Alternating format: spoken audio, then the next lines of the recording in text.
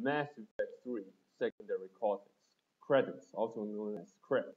The standard credit was established by the Citadel's Unified Banking Act as the currency of interstellar trade. The credit has a managed floating exchange rate calculated in real time by the central bank to maintain the average value of all participating currencies. Some regional currencies are worth more than a credit and some less. Hard currency can be stolen or counterfeited, so electronic funds transfer are the norm. More importantly, physical transactions cannot easily be tracked, making them ideal for tax evasion or the purchase of illegal goods.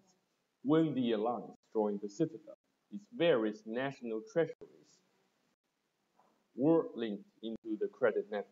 A human with a bank account of Mexican pesos, Japanese yen, or Indian rupees can purchase any item priced in credits at fair market value.